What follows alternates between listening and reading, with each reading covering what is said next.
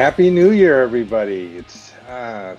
Welcome to ISACA Live. I'm David Samuelson, ISACA CEO, and I'm so excited to be here with our board chair, Greg Touhill. Greg, do you want to introduce yourself? Hey, thank you, David, and greetings, everybody. Hope that you all had a happy New Year, and we're looking forward to having this conversation with you today.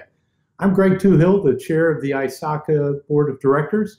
I've been a longtime member of ISACA. I maintain my CISM in addition to my CISSP as well, because I'm a cyber guy.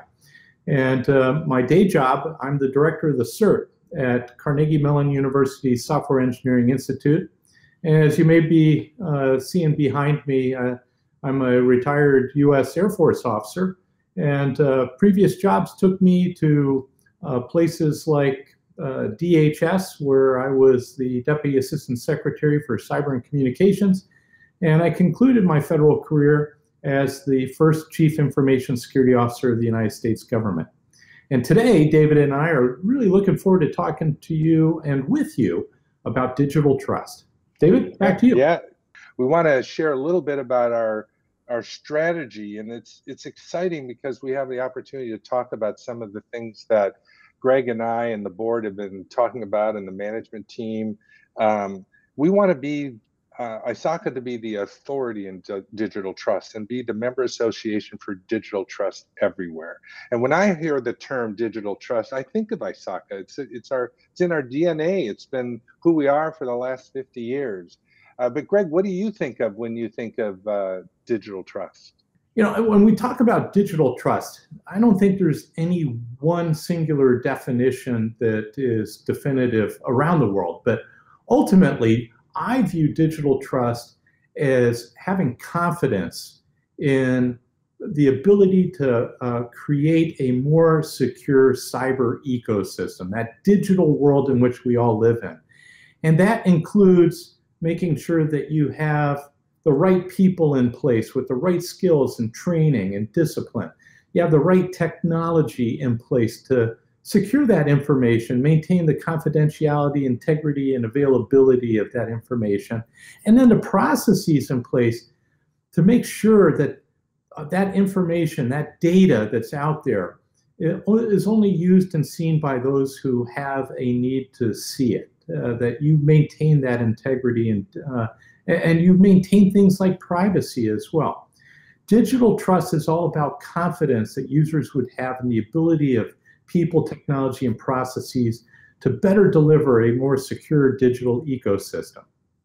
That's right. And I think, you know, ISACA is unique because all of the professions that we serve, whether it's assurance or risk or IT governance and security, as you mentioned, they all have a role to play. And it's partly why we have this idea that we want to protect and make sure and ensure the positive potential of technology at ISACA. So we're very excited. We have some thoughts and ideas about how we can continue to build all of us as a digital trust professionals around the world. But we also are around the world. And I think another very important discussion we've been having, Greg, is around our global impact. We need to be the same for members no matter where you are in the world. And Greg and I believe very strongly in this. And it's, for me, I've expressed it as the first mile and the last mile of delivering ISACA's relevance and value and trust around the world. And but Greg, what are your thoughts about this? You know, being as global is a big responsibility. But let's face it, you know, from a global community standpoint, just looking at everybody from all sorts of different parts of the world coming together today, we're all, you know, together here. About 20 different countries are represented in today's call. And that's emblematic of the cyber ecosystem that we have now. This digital ecosystem is truly globally connected.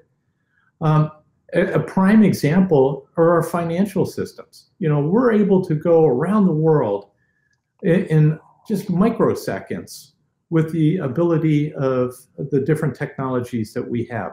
Our telecommunications is globally connected, as exemplified by today's conference call. And when I take a look at digital trust and the global effort that we are trying to put in, to identify those best practices and bring our community to better together and to do things better together.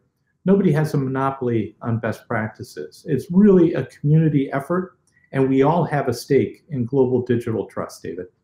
That's right. I love these ISACA Lives because it is this moment where everybody comes into this virtual room, and technology really helps us stay connected in ways that, some of the travel that you mentioned, Greg, we're not allowed to do anymore. So I'm really excited that we can be together. Another area that we've been focusing on for a few years now is around the next generation. So you can think of ISACA having impact on our current, professionals around the world and the global impact. But we need new digital trust professionals to enter the workforce. And there's a skills gap that we as an association are trying to help close by certifications and learning and activities that make all of us better at what we do at our jobs. And I feel so lucky that we have someone of Greg's caliber leading our board and also leading CERT, because this is a time of unprecedented need for digital trust professionals. And so can you talk about some of the areas that you feel that we need to focus on in the next generation of professionals, Greg? Yeah, thank you, David. We've got so many different areas that we're tackling here at ISACA. But as we take a look at the needs that are out there, let's start with your initial comment, where the fact is that we've got an ecosystem right now that increasingly is reliant on information technology to link us all together. And there's a significant workforce gap out there where, for example, my discipline, the cybersecurity discipline, there's reports that the world has about 3 million different jobs in the cybersecurity world that are unfilled. And, each job that's not filled presents risk to those organizations. But for our ISACA members, and folks who are looking to get into the digital trust space, it provides outstanding opportunities, particularly as we see continued growth in the IT and digital trust infrastructure. I think as we also take a look at what the demands are right now with initiatives such as what we're seeing with privacy regulations, with the cybersecurity regulations and risk resilience issues that are out there, there's plenty of opportunities for the younger generation to step up, because using the US government as an example, approximately 65% of US government IT and cyber professionals are eligible to retire in the next 3 years. So, there's some great opportunities, not only with U.S. government, but around the world for the next generation to step up, and not only step up, but to leapfrog forward. So that's why I'm really excited about some of the things that we're doing at ISACA to up our game and provide improved content, better information sharing, and also to help our ISACA members be prepared not only to excel today, but to lead and excel tomorrow. Yeah, we've very much, as you know, Greg, been focusing on becoming more modern. As a 50-year-old organization, we had some work to do to modernize our technology, which serves members, serves that content up, indexes that body of knowledge so that we can find it easily. Those are all member benefit things that we're really very focused on to try to improve. And we've gotten over a hump this year to start to accelerate some of that. One of the things that ISACA membership allows is the volunteer opportunities that we're so active with. And one of the ways that ISACA members are active is through chapter leadership. And we also have a volunteer board of directors, and we've just opened. We've had our nominations for the next term open for a while, and I'd like to let you know that they're going to be open through the end of this month. And I was going to ask Greg to share some of your thoughts about how new members are selected and what it's like to serve on the ISACA board. It's not the same as being a chapter leader. It's a bit higher level up or a step above that. But can you talk a little bit about what we're trying to achieve with our member search? Yeah, thanks so much.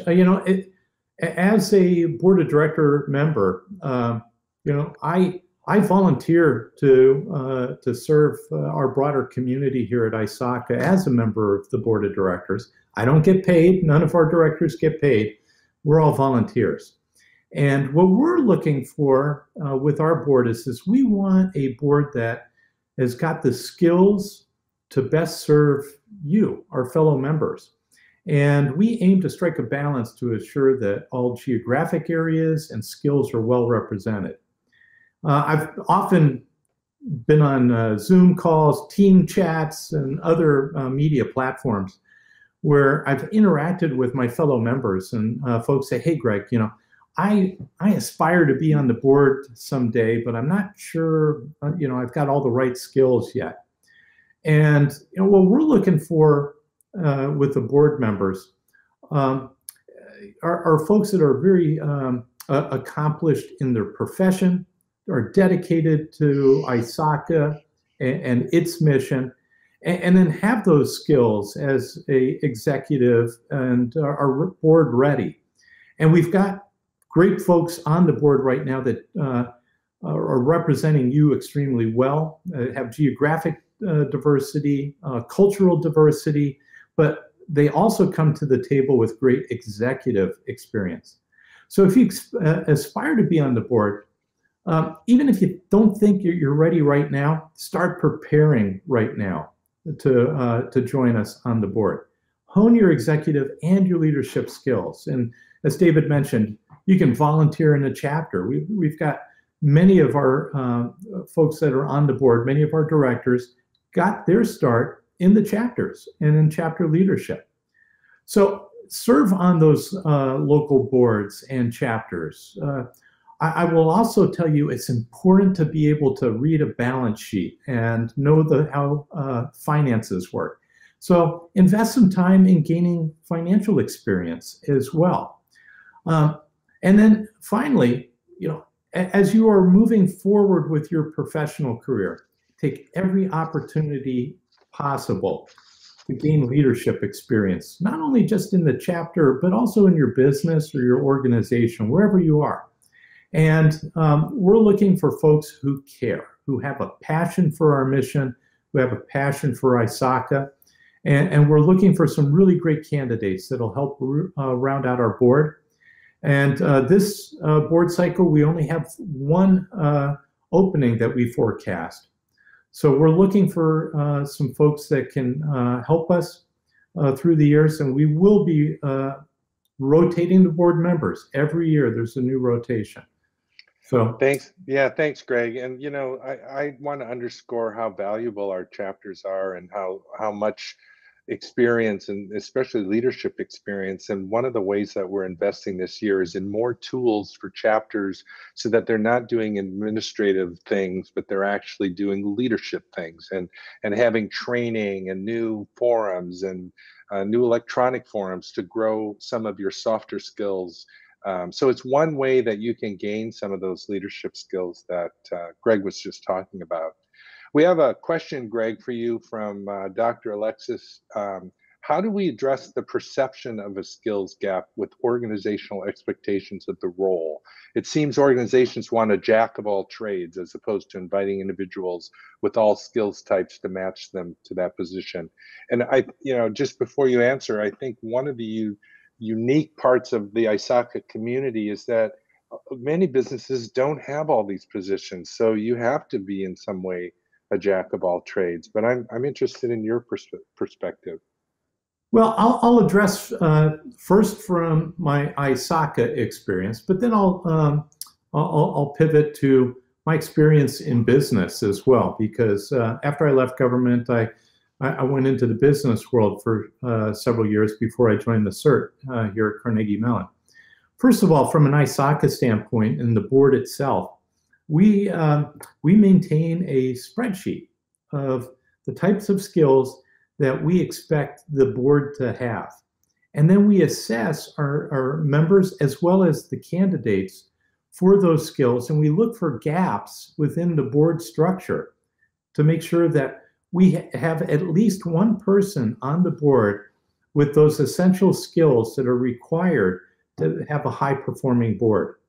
So as we are looking through all of our different candidates for those positions, we are looking to fill the gaps and make sure that we have appropriate expertise in all of the major functional areas that can help make us a high-performing board. Similarly, in industry, companies do this all the time. They make sure that they are identifying their key functions, their key skill sets, and then they make sure that they have the right people and the right quantities with the right skills, along with a developmental plan, so that if in fact you have somebody leave, that it's the next person up, and they're ready to go. And they have career development plans that are put in place. And then finally, with my experience in the military here in the United States, we did it all the time. And we made sure that we had what we called mission essential functions, as well as the skill sets aligned to mission essential tasks to get our mission done. I personally have come to see throughout my professional career, albeit in the military, serving in government, leading a business, and now in a research and development organization, and with my service at ISACA, that diversity in experience, diversity in culture, diversity writ large is a strength for every organization, and something that we in ISACA cherish and nurture. So true, especially not only with our board, but with the staff. You know, we have 250 staff members whose full-time job is to serve this global community. You know, we look for diversity and diversity of thought. And I think, you know, inherent in this skills gap question is, how do we manage the gap in our professions that demand that is not being filled? And I think what's nice about ISACA membership is that you're rubbing elbows with these different professions together. So in a small business, you are a jack of all trades, and you do have to kind of learn about, well, maybe I need to be better at managing risk. Maybe I need to understand what the audit process is about and why. And that's where you can reach out to fellow ISACA colleagues and learn about that spectrum, which we're now calling the digital trust professional spectrum, and be able to apply that. And it's certainly a lot of our research has uncovered the fact that, especially in small companies, there's a big risk because they don't have all these roles in their companies like some of the bigger companies have. So it's an exciting time. There's a specific question about hands-on training to understand, this is from Nora, to understand some of the theoretical aspects while studying. And I would love to understand more, Nora, some of your thoughts there. We have a lot of information on our website, and it's not always easy to find. And so some of it's theoretical, some of it's practical, some of it's, you know, in a white paper, or it might be in a blog or in a video like this. And so we are trying this year to create a taxonomy around this content so that we can deliver more value around a question like yours, so that you can find it. Because I don't know specifically where to point you to, and maybe somebody on the staff will follow up with you, but I do know that we have a wealth of a body of knowledge that is so valuable to this community that we need to be able to make it easier to find. Greg, did you want to add to that?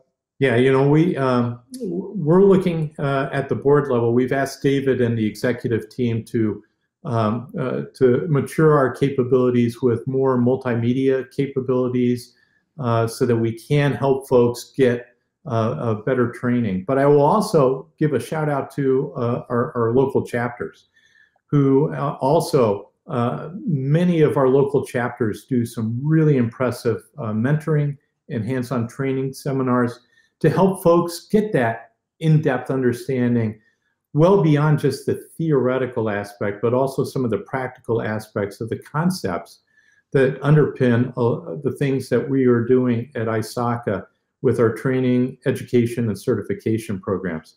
So you're going to see more in the not only in this year, but in coming years online through the work that David and the executive team are doing under the board's direction.